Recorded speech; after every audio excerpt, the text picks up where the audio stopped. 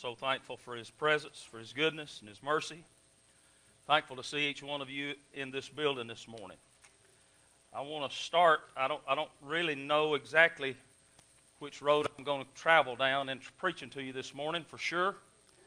But I want to start with the fact that the enemy is still a liar. I don't care what kind of picture he's tried to paint.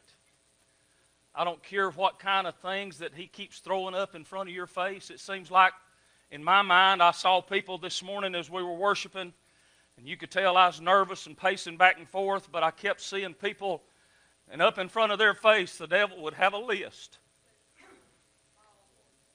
of the things that he would bring up and throw up in their face. But I want to tell you something this morning. The Lord is able to take care of that list for you. And I want to make a statement this morning. If you keep going through the same cycle of where you think you ain't good enough and the devil tells you you ain't good enough and that the Lord don't care anymore, I want you to join with me this morning and tell him the devil he's a liar. He's a liar. And the grace of God is sufficient for your life today. Say amen. How many of you going to pray for me for just a few minutes here? I want you to pray and ask the Lord to help me. Like I said, I'm kind of betwixt and between this morning, trying to hear the Spirit of the Lord, what He'd have me to say. So let's bow our heads together and everybody pray with me as we look into the Word. Father, we thank you, Lord, for your goodness and mercy. Come on, help me pray, folks. We thank you, Lord, for this opportunity to be in your house. I pray that you'd help us now for the next few minutes, Lord, that we'd be obedient, we'd be sensitive to your Spirit, and you'd help us, Lord, to hear from heaven. God, what you'd have to say to us this morning, and I pray that people's lives would be changed, their hearts would be touched, and God, you'd reach down in their hearts and lives, God, the ones that stand in need, Lord, that you'd strengthen them, give them grace and give them courage, Lord. I pray in Jesus' name, help us all, God, that we'd receive through the Spirit today and by your word, and we'll be careful to give you praise, for it's in Jesus' name we ask. And everybody in the house said, amen. Romans 8:14. The Scripture said, for as many as are led by the Spirit of God, they are the sons of God. You and I sitting in this building today in this church service have the opportunity, you and I do, to live our lives and live them out as sons and daughters of God. If God is leading you, or if I say it a different way, if you are being led, it testifies to your adoption. How many of you glad that you can be adopted into the family of God? I submit to you today that God can be leading, but we're not being led. However, when He's leading, and when you're letting Him lead, that's a good indication that you're a child of God. Romans 8:15 said, for you have not received the spirit of bondage again to fear, but you received the spirit of adoption, whereby we cry, Abba, Father. From this verse, we understand that we absolutely, somebody help me in here, we did not receive the bondage in our adoption, but we received the power to call on our Father and say, Abba, Father, I'm your child. Somebody help me and understand and help me praise the Lord. If you know you're a child of God, if you know He's leading you, come on, help me. If you know you're a child of God, and I just want to give the devil another black eye. If there's somebody in this building today and you're doubting where you're a child of God or whether God wants you to be His child, He does. He does. I want to stop right here. It don't matter how many mistakes you've made. I made the statement yesterday. There comes a time in everybody's life under the sound of my voice that you need ministering to. There comes a time when you need help. There comes a time when you need to know God is for you and not against you. There comes a time when you need to understand that there's no road you've been down that God ain't already traveled. Somebody help me praise Him if you know God's on your side today. I'll stop right here and go back to a time in my life when I needed ministering to, and somebody reached out to me. And tell you that I thank God because there is ministry for whatever need you might be going through. Somebody say amen. Lift up your hands and praise Him. Lift up your hands and praise Him. Come on, lift up your hands and praise Him. If you know there's something for you in this service today. Listen, I didn't come here just for another gathering. I come here for God to touch somebody. Lift up your hands and praise Him if you know God's able to touch somebody in this building today. Hallelujah, hallelujah. Help me pray, y'all.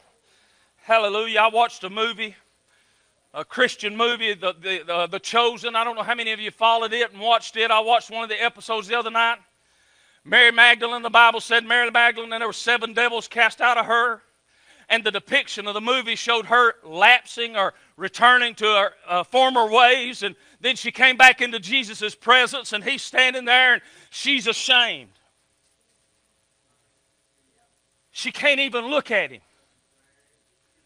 She's heartbroken. She feels guilty. Somebody help me pray in here. She feels guilty. She's heartbroken. She's ashamed, Dan. She's standing before the Master. She can't even make eye contact with Him. And Jesus says in the episode, He looks at her and said, "Look at me, Mary." She finally raises her head and looks at Him, and He says this, and it was so profound to me, Beverly. It was so real. He looked at her eye to eye, and He said, "It's over." It's over. She said, "What can I do to make this right?" And He stops her in her tracks and said, "It's over. I've come to preach to somebody today. What you're trying to do to get back to Him, it's over. Quit trying to do what He's done for you and believe that God's made a way for you." Come on, say amen. I come to church that night. I got saved, and I didn't have nothing to offer, but I looked up and saw Jesus. And He said to me, "It's over." This verse, we understand we didn't receive bondage, but what we have received is adoption by the Spirit.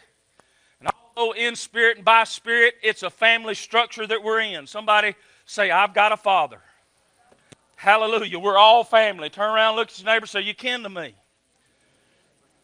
Hallelujah. Come on, you may not want to admit it. You may not like the fact that you're my kinfolk, but listen, we got the same Father. Come on, y'all help me this morning. How many of you know we've all been adopted into the same family? Woo! Glory to God. And how many of you know one day after a while, flesh and blood's going to turn loose. We're going to go to a place. We're going to live together forever. And God's going to be our Father, and He's going to wipe away every tear from our eye. Hallelujah to God.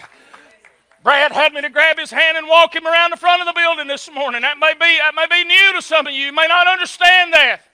But my brother and his wife and their family lost a dear loved one this past week. And how many of you know there comes a time when you need to know, when you feel alone, you need to know you got a Father. You need to know you got somebody, you got family to help. Somebody help me, praise the Lord. If you know you got a family to help you.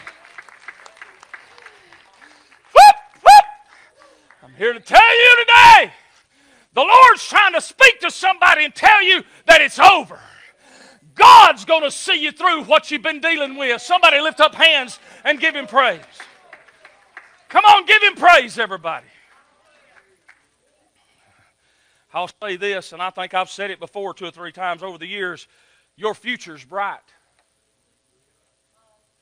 You hear me? Your future is bright because the glory of God's waiting on us. It happens. It happens through the dying and death of the flesh and then the experience of the resurrection and life of God in our life. There'll come a time because of our Father when we'll enter into that eternal land. Glory is just on the other side. Say amen, everybody. I want to ask the church to stand with me this morning. I'm through preaching. I'm going to quit right here.